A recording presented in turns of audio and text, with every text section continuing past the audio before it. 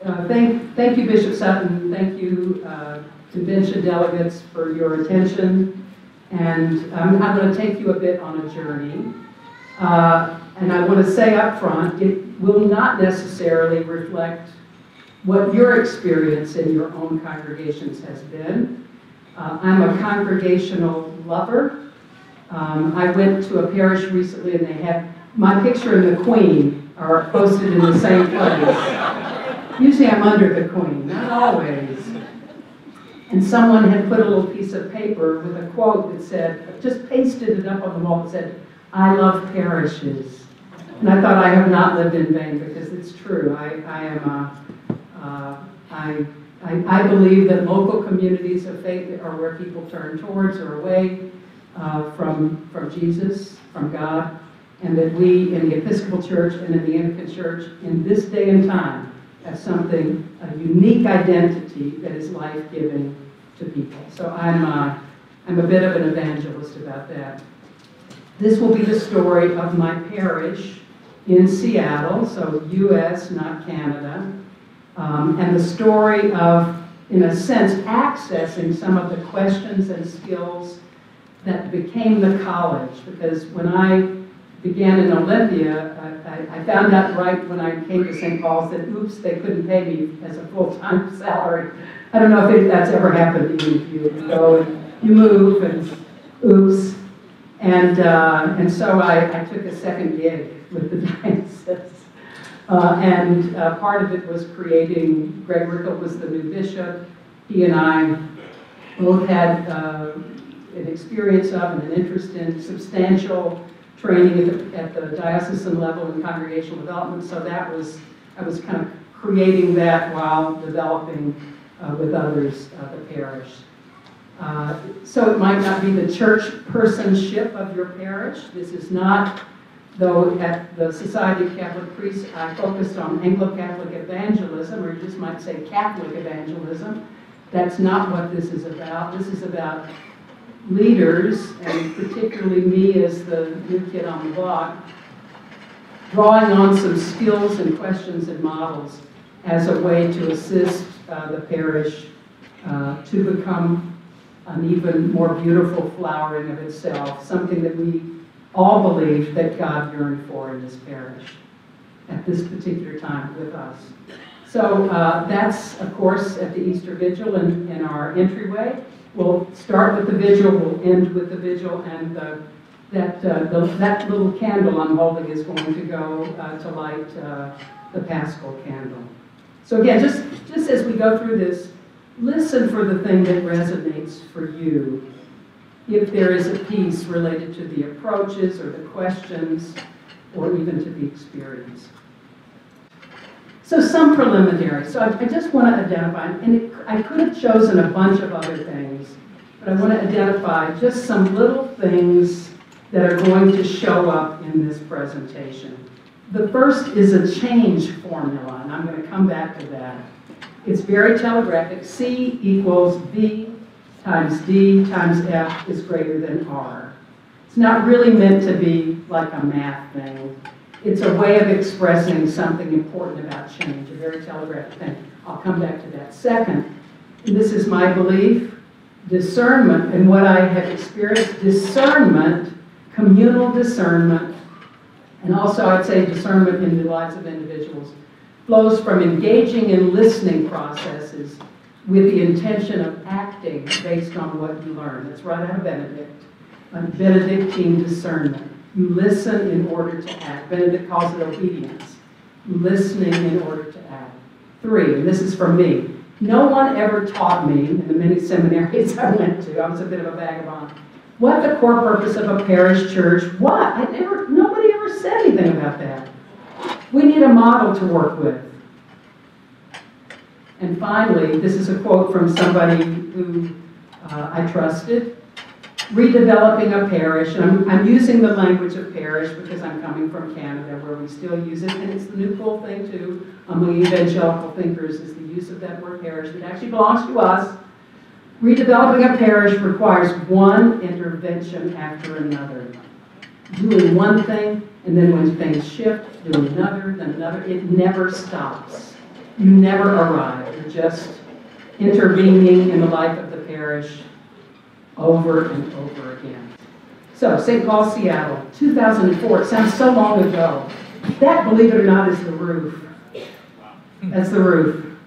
It's a vaulting A-frame like, oh gosh, what is the chapel at the Air Force Academy? It's like that, not quite as beautiful. And that's the Space Needle, of course, in the back. So the parish had gone, just to kind of ground us in what was going on. When I got there, it had been through a 2-year interim in which the parish contracted, to say the least. Average Sunday attendance, 2 liturgies, an 8 and a 10:30 was 89, 20 of whom were in the choir. And up in a loft at the back, not within sight line. 20 were in the choir. So it was lonely down there.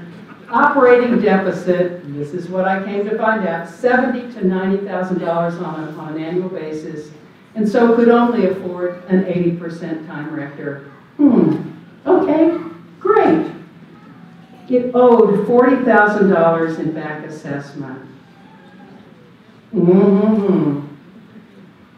It drew members from both the neighborhood and the region. So who were they? So liturgy and music was their charism, and when you walked into the space, there was a palpable sense of prayer there. Have you ever been someplace like that? Maybe it's your own parish, maybe it's some. You walk in and it's like you could touch it. In fact, that was the consistent feedback we got from visitors. Deeply introverted. I was the extrovert. That's exhausting, actually. They're well-educated, PhD, oh my gosh, urban and funky. But you would believe they had never talked to another human being. But for me, lovable. That was important. We were the only Anglo-Catholic parish in the Diocese of Olympia. But they did not want to call themselves that, for reasons I won't go into. Others call them the gay parish. That's how we were known, the gay parish.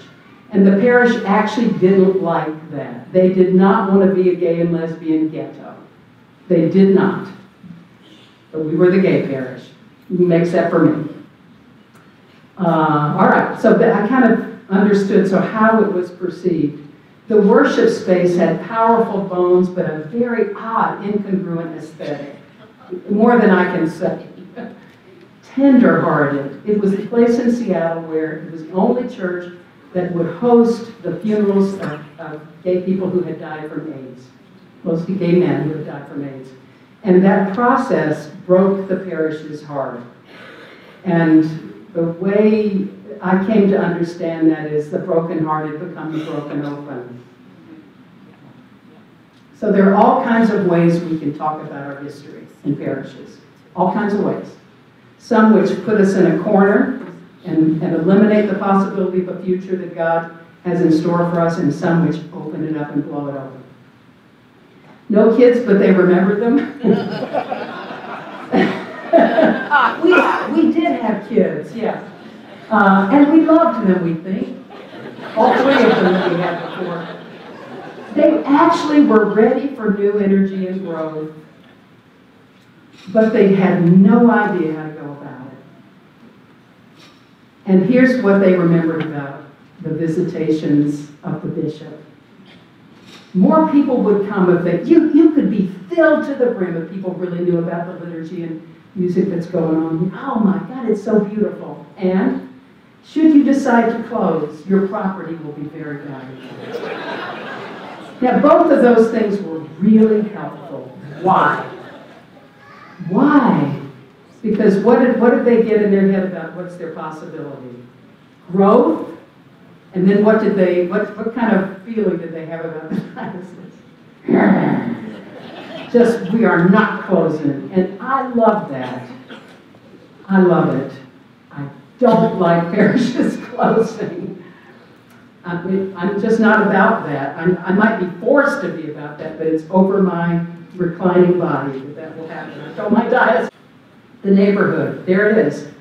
In the shadow of the Space Needle, that was the greeting I left on the phone message.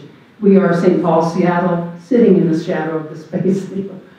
urban, edgy, within close proximity of a kind of gentrified neighborhood at the top of the hill, Queen Anne Hill, urban Mayberry, near the Seattle Center, Seattle School for Psychology and Theology, begun by Brian McLaren and some of his friends. Yes. Remember that. Seattle Pacific University, free church students looking for a different way to be. South Lake Union, the Gates Foundation moved into the neighborhood, and all the arts venues, and absolutely no parking. And of course, a really important piece is many homeless people on the public grounds of the Seattle Center, while at the same time gentrifying.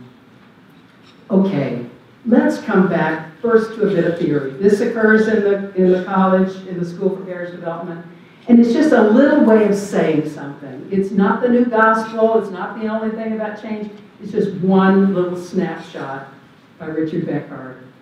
Change equals vision times dissatisfaction of the current state times the ability to articulate first steps.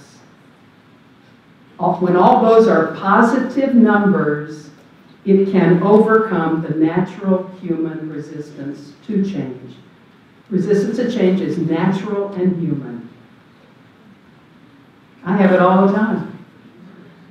Change equals some sort of articulated vision times dissatisfaction with the current state. Or you could say, another way of saying that is readiness times the ability to articulate first steps has the potential to overcome the natural human tendency to resist change. All right. And discernment flows from engaging in listening processes with the intention of acting based on what you learn. So here I am, new, 80% time. Still holding, I hold a consulting business, I still do in a way. I thought, well, I'll just take on one client. That'll supplement my income. So change equals, did St. Paul's have a vision for the future, do you think? Not that necessarily was written down. What do you think the vision was? No, not survive. If more people knew about, so this is where bishops come in and they're handy, right? If more people knew about this place, you would be filled to the brim. Times dissatisfaction. You think they were dissatisfied? Yeah. They're getting ready to go down the tubes financially. Times first steps, big question mark. What are the first steps? All those in the positive realm. If any one of those is zero, this theory says you can't get it. You can't go overcome it. Anything is zero, you can't overcome it. So my sense was, okay, we can do this. So listening, but listening to whom and about what? What do we do to get started? And then finally, no one ever taught me the core purpose of a parish church. We need a model to work with. So models, and we have lots of models. We got 7 core models in the School for Parish Development, the College for Congregational Development. This is one of them that purports to be the core purpose of a parish church. I created it, and I had some inspiration. That inspiration is what we did this morning. What was it? Worship. And what kind? The Holy Eucharist. Gather, transformation, sending. Gather, transformation, sending. So with models, what you do with models is you use them as lenses through which to look at your parish. Models aren't real, they're just schematics. And to assess, and not just you assess, but a community of people assess in order to look at where are we strong, what do we need to do to improve, and every parish can improve. And yes, it's a collective assessment. It isn't just me thinking about, well, what do I think here? It's convening, listening, kind of like a town meeting, but highly facilitated, in which we listen around these core pieces. So let me just say something about the model.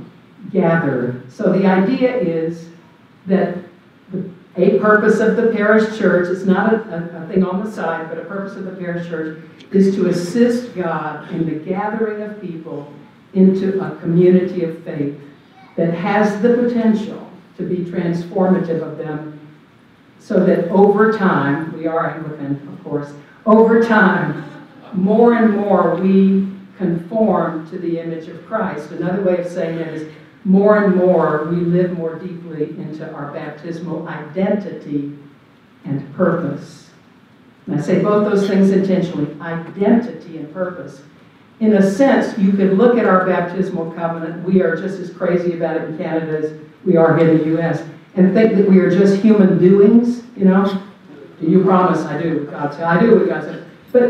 But baptismal identity is about a way of being in the world that affects things. It's not just the doing, but it's both. So those two words are intentional. So a community of faith that has the potential to be, is always working on that, and then sending those same people to be salt, light, and leaven in the world. Individually, most of our folks that are not have vocations in the church are stealth Christians in workplaces, in civic life, where they're not actually wearing the stripe. Now, in the U.S., you wear the stripe more than we do in Canada. The Christian, the Baptist, the Episcopal, you know, you just do. In Canada, it's a more secular culture, and that so Christians, Anglican Christians, lay people out in civic life and work life, they're stealth. It's actually helpful in some sense. So you can be sent as individuals, as salt, light, leaven, or collectively into a neighborhood as groups. And then we're in whatever context we're in, it's a cycle. We are gathered again, process of transformation, sending, and where we're sent to helps inform the transformation process. So these are, even though I had to use lines when you're looking at it, and it's not very beautiful or sophisticated, I just did this. These are not, the lines are not so hard. So parish is part of their core purpose is to assist God in gathering. It's not just, oh, by the way, we should be nice to people. That's part of our core purpose. Gathering can be, and this is really old stuff, there are lots of versions of this. This is Alice Mann's work from the 80s in a little book called The Incorporation of New Members in the Episcopal Church. She's pretty cool. So here's, gathering is inviting. That is, everything you do before anybody comes across the threshold. Greeting. What happens when the first couple of times when people are there. Orienting, how they get more kind of oriented to things like, I just may stay. And incorporation, being knitted more fully in the community. Again, it's a model. It's not the truth, the whole truth, and nothing but the truth. But that's gathering. And I point that out because it's a little sub-segment of this model in that St. Paul's, of course, needed to work on that. So getting started. So, that's it. Let us pray. Oh my. If I didn't have a rich prayer life before it, I sure did get one. Or at least I got a persistent one. I got a very persistent one. I thought, I'm going to wear out God with my entreaties. Because I believe that either I will be changed by this or we will be changed by it. And I asked the parish to do it. And of course, prayer was one of their charisms. And we just did it and did it and did it and did it and did it. Secondly, a full parish listening processes. So these are like tools of engagement. Tools of engagement. And we listened around these things. Gathering, transformation, membership growth, and of course, we had to do it around money. It's hard to be great at transformation process when you're worried you're going out of business. You think about your own life. Man, that kind of anxiety cuts across everything. So the transformation process isn't just about programs and the liturgy and all, everything. It's about the kind of climate and the sort of culture of a parish, and that was really important to deal with. And some of what I was trying to do is I wanted to establish a culture of listening in order to act in the parish. This is how we would do it. Our leaders, our vestry, me as rector, we still had our roles, but we wanted to just kind of cast it out there and let people talk and imagine and engage and assess. And of course, getting started was having organic conversations with current members and visitors, because my second Sunday, we started to grow. I don't know why. Maybe people just thought, well, let's go see if the new, I was first woman rector, of course. Like, let's go see, if a woman can do Anglo-Catholic. Well, we'll see. I don't know. Organic, just kind of like, so how did you, what was it like for you, Mr. Visitor? Scott, stand up. So like, well, I don't think I know your name. Scott. Scott, so how was it that you came to us this morning, or what? How did you hear about us? I was invited by a neighbor. Invited by a neighbor, and so like, how did it go for you? What was it like? Well, I had a little trouble with the bulletin and the different books. The bulletin wanted me to go to a book, and I was finding by the time I got to that page, then you were asking me to kneel. Yeah. And I had to get back up again. Yeah. So some practitioners say that you have to come back to a place 3 times before you can make an effective. Yeah. So this whole thing of listening and this is leaders organically kind of putting things together in their heads as they both listen broadly with current members about things, assessing things. And I'm talking about really assessing, like on a scale of 1 to 5, everybody, how do you feel about Sunday morning worship? They go to mark it. And then let's talk about why you put your mark where you put it. So it's not brain surgery, but it is engagement. And the same about our daily office, the same about everything. And they said, wow, no one's ever let us talk about this before, of course. So time then noticing, that is listening to me, where was I engaged and excited, where was I perplexed, where was I demoralized. And then based on these listening processes, we created 2 teams, a membership growth task force. They were terrified, using Anglo-Catholic for our identity. So let's go ahead and do it. Let's go ahead and call ourselves this, though it may kill us. But you have to understand, in Seattle, no one's ever heard of Anglo-Catholic, much less Episcopal. They had no idea what that language was. It was all new to visitors. And then a liturgy, both a coordination group and a consultation group, because I had a lot of priest associates who had opinions. A lot of clergy went there, and so I wanted to have a container for those. Next. Because, it was amazing. I wanted to listen to them. But when you do it as a consultation group, it has a whole different valence. It's fabulous. Oh my God. So this is some actual data collected, kind of rounded up. So this is, again, how many have ever heard of the size model? The congregational size model. It's really kind of old, but I tell you, it's fabulous. So I taught the size model. Mostly it's about dynamics change based on size, and all sizes are good. It's not like we're all, being huge is that great a thing. It's about different ways that we do the transformation process based on size, and different dynamics we have to pay attention to, particularly as we grow. So very small is average Sunday attendance under 50. Small is 40 to, and there's overlap, 40 to 100. Medium size is 75 to 200. Moderately large in this model is 150 to 400. Very large is 350 plus, because it's not all. Anyway, so I put up our average, so I said ours is 89. They didn't know it. Pulled it out of the books. The parochial report. And then I said, just come up and make a mark. How big do you want to be? He's like, what do you mean? Just as you imagine, we want to grow, right? Or I didn't know really what they would do, because some of them, and you can put that you want to be the same size we are or smaller. So they came up, 15 people, so it wasn't a huge meeting, but enough. 15 people put they wanted to get to 125. thought, wow, we could probably afford what we want. We might be able to afford you if we, but then they decided, we love it that you're part-time. 25 people said, oh no, let's stretch to 150. Then another 15 said, well, let's go for broke at 175. And one person put 225, and everybody laughed and thought he was crazy. And so what did I learn?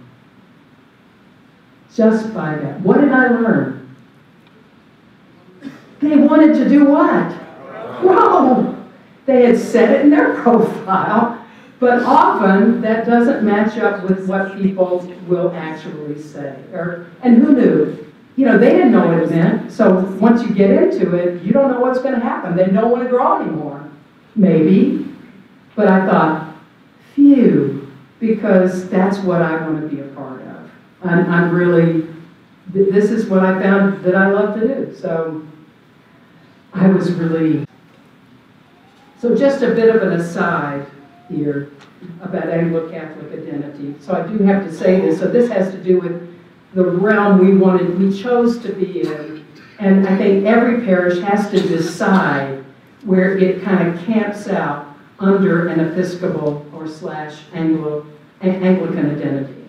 I believe our identity is healthy, is good. It certainly has its downsides. I'm in one of the colonies, I understand the colonial thing quite well. You rebelled, we didn't. It makes a huge amount. It's just crazy what that means. I just had no idea. I thought, they are so cooperative. So ours was to camp out in Anglo-Catholic, but one that had been through liturgical renewal. And it may be one of the few that is in that place. So these are just some of the kind of themes. The church as a divine creation, not as an accident, not as something that's kind of, we can do with or without it. It's a place where we encounter God, that it was intentional. It wasn't just Luke making some things up in the book of Acts, It was intentional. It's a place we encountered the living God through the sacraments. It's a place where we expect that in community we will work out our lives in fear and trembling. Reverence for God, for nature, for each other, for the poor. Reverence expressed in the body, by how we smell things, by how we move, by what we touch, by how bodily we move in worship, reverence. The re-enchantment of everyday life, a sense of gratitude and joy, a sense that the communion of saints are real, that the saints actually, we affect them, they affect us. They're praying for us, we're praying for them. The dead as a continuing part of our community, future generations, all a part of our community, God speaking through our lives. Beauty and justice together. Beauty as expressing the dignity that God confers on every human being, and justice making as participating in God's dignifying action in the world. Somebody said God's idea of beauty is justice.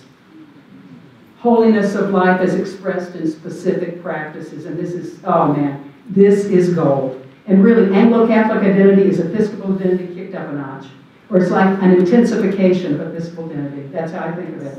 So all this belongs to everybody in this room. Holiness of life in specific practices, rule of life, daily prayer, participating, again, bodily in the Eucharist, quiet days, even when they're not quiet, personal prayer, developing your own personal prayer practice. So these were the kinds of things that a bit gave us a guide to what we were doing. Next. So we were focusing on transformation, remember, and because the parish loved and had been affirmed so much by its worship and preaching, that's what was going to be a focus. Some would say, well, we already got it, it's pretty good, it's really great, just leave it. But it didn't shine like it needed to. So here's something that the former rector had printed in the bulletin at St. Paul's. If the ritual customs of the Episcopal Church are unfamiliar to you, relax and let the community carry you. When I went, I wept. And that became, other parishes started using it after a while. It wasn't really true for some of them, but the kind of, the waves of prayer and the way the music, it just, you didn't actually have to, you could put the books aside and just let it be there. This was particularly important to our evangelicals who didn't know they were going to be on the Canterbury Trail, but became on it when they came to see us. So this is just stuff about what was going on in the parish. We had 2 services, music was a charism, the capacity was about 200. They did do daily morning, evening prayer and Eucharist. 80% time, me. This alone could occupy all of your time. So getting priest associates into and figuring out what is the worship schedule we can do. The full observance of the Triduum with the early morning vigil. And then at the center of it, a palpable sense of prayer that would bring tears to your eyes. So strengthening it. So again, we assessed everything and we strengthened based on that. The parish had started to do things like in the summer, they can the incense. And my watchword was, we want to be our very best every Sunday. We want to be in full glory every Sunday, because on any given Sunday, well, God's there, right? So are we, and who else might be there? Visitors. I wanted somebody to come and have their socks knocked off. That was my goal, and ours as well, and they knew they could do it. We strengthened beauty and mystery. We got rid of some things that some people associate with Anglo-Catholic parishes, like genuflection, because our folks couldn't do it well. It wasn't beautiful. Gone. And then cleaning up, we just simplified. It was like, if any of you have been in monastery, it was more like that, but in a huge space. Big gestures, not a bunch of little here and there. Big gestures, big generous gestures, again, in the Northwest, with mountains out the side. Then the other thing, continued, so here was, there was some talk, oh my God, the budget is so bad, let's cut the section leaders in the choir. We had section leaders. Over my reclining body, is what I said. I will donate my money to section, because it was at the core of our identity, and it made the difference of excellent music. And I'd say we went through a time when we were the best music in the city, though some of the poor, we were poor, trained servers in non-liturgical, non-anxious liturgical presence. We hadn't trained them. They were kind of just, we had to do that. Strengthen preaching, and this nearly got me killed, to include saying goodbye to some preachers. We had one preacher who actually was an ordained person, and it was 20 minutes of scolding. And the first time I heard it, I thought, Because again, think about Anglo-Catholic identity. It's not about scolding. It really isn't the way I see it. So, but that took some maneuvering on my part. Acquire and begin using a new font that got closer to full immersion. So they had the memory of a horse trough being brought in and full immersions. Their former rector was a member of Associated Parishes and had done all that work. They were a test site for the new prayer book when it was new. The Episcopal Church filmed a Mass at St. Paul, Seattle, as to kind of publicize the new liturgy. And they had gone back to the little historical font from really the early 1900s. And so I went to, a friend of mine and I went to a garden center, and for $129.50, with the full permission of the parish, we got something we could do naked baby baptisms in. And we started doing them. You'd think people wouldn't want to do that. They do. So a lot about liturgy, also strengthening gathering, this time of coming together. This was where the parish really had to do new work. newcomers gatherings, new website with Anglo-Catholic identity front and center, new signage, positive word of mouth, and word of mouth starts with us internally, saying, wow, that was an amazing sermon, or wow, that liturgy, and the we start that. We start that right at the center. Strengthening coffee hour, we did an entire training on how parishioners could talk to visitors. I know it sounds crazy. It changed the game. Because they realized you don't have to sell, you have to ask questions. You ask questions, and then you kind of build on it. Visitors' contact information and follow-up. Newcomers gather. Keep going. Yep, keep going. Begin St. Paul's 101 each month. So this was after the liturgy. Anybody wanted to, old-timers, newcomers, could come up and ask any question they want about what they just experienced.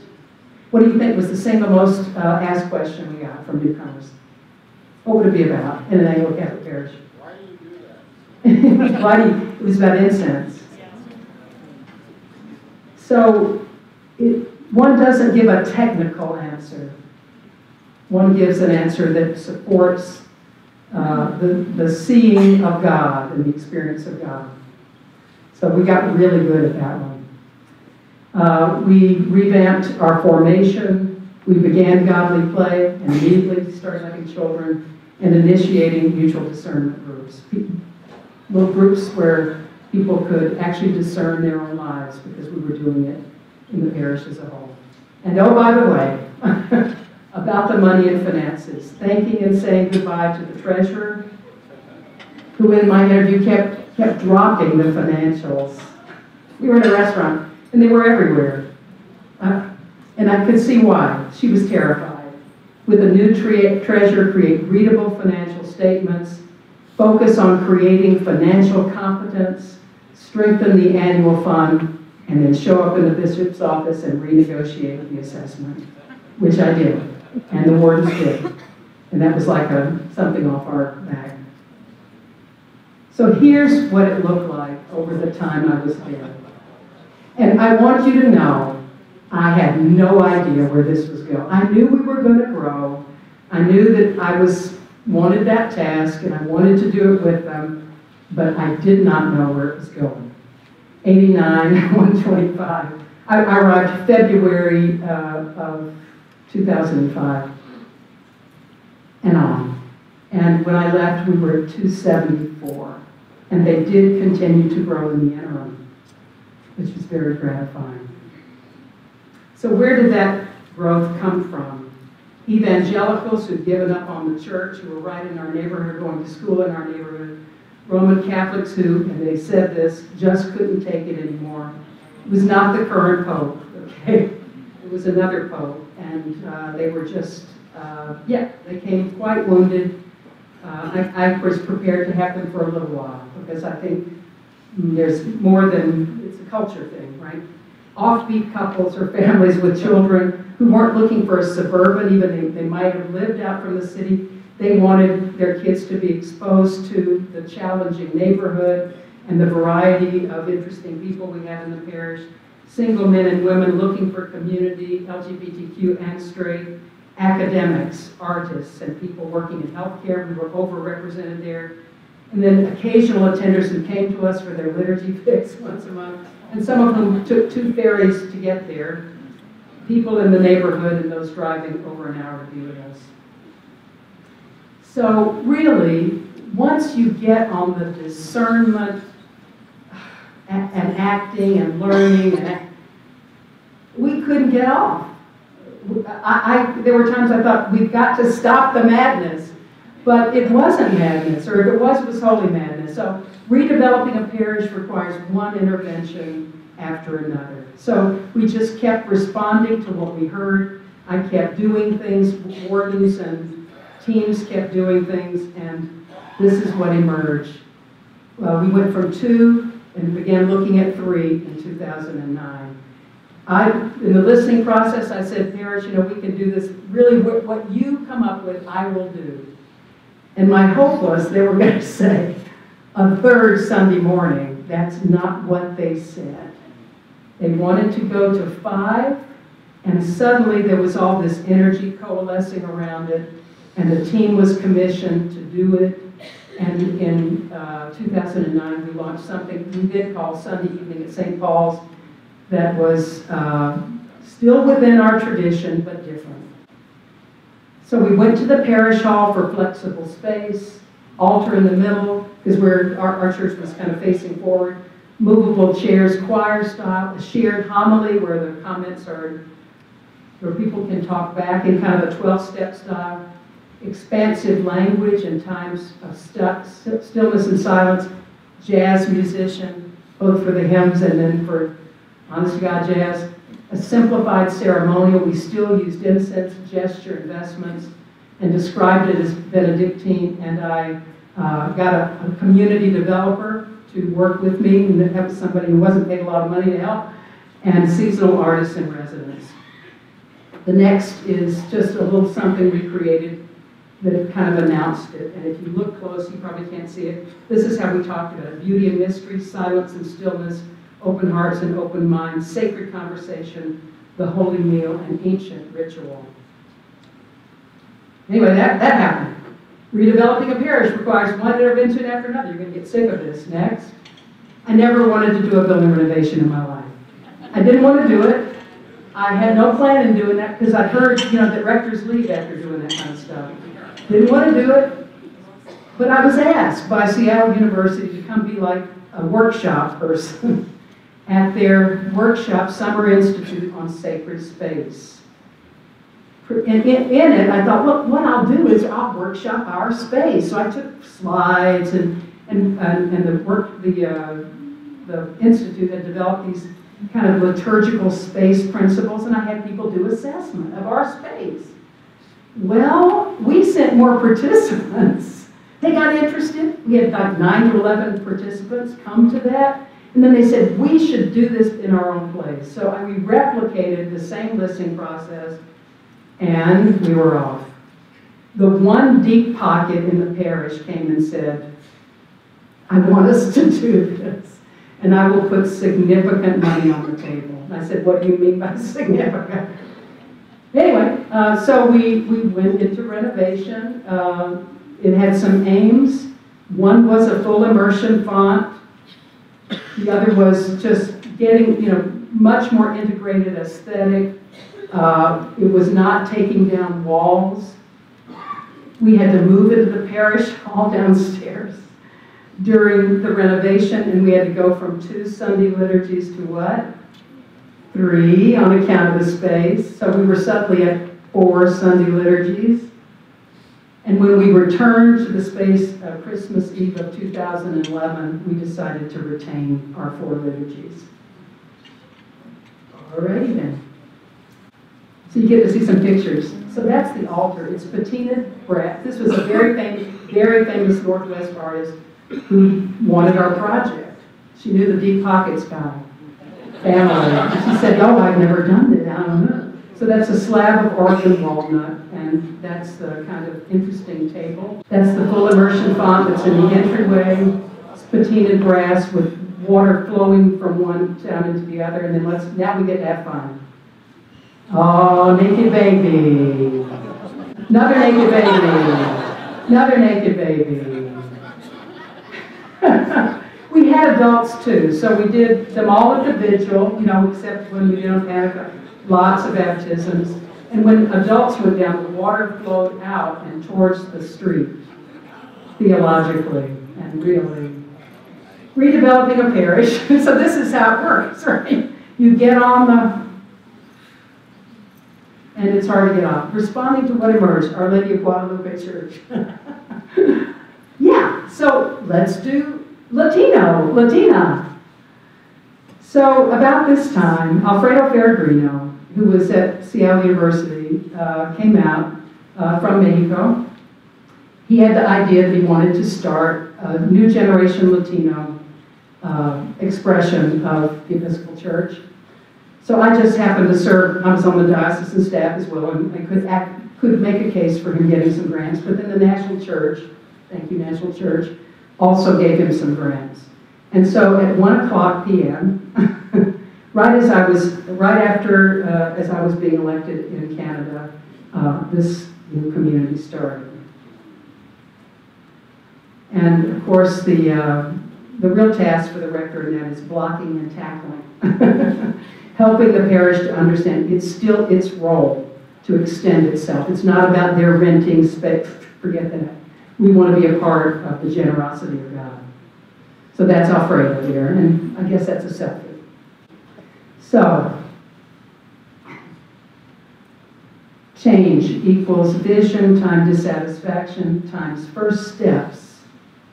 That's what the parish needs, was first steps. Can, with God's help, overcome the natural human resistance to change. Discernment flows from engaging the people of God in listening processes with the real intention. That's the Holy Spirit working, and with the intention of acting based on what we learn. Nobody ever taught me the core purpose of a parish church. We need a model, and so let's create one and use it. And finally, redeveloping a parish requires one intervention after another. And finally, this is actually before the renovation. So that's, you know when that is. That's when they turn the lights on at the Easter Vigil. And all that front row are all the new, mostly evangelical Christians non-denominational evangelical Christians who discovered that a disciplined, mysterious, rooted in its heritage, place of affirmation and joy and possibility could be their home. And of course, they could find your parishes too. I love that group. That was one of my favorite groups to work with. And so all that front row are people who've never been in an Easter Vigil before and found it a source of life. Thank you for your attention.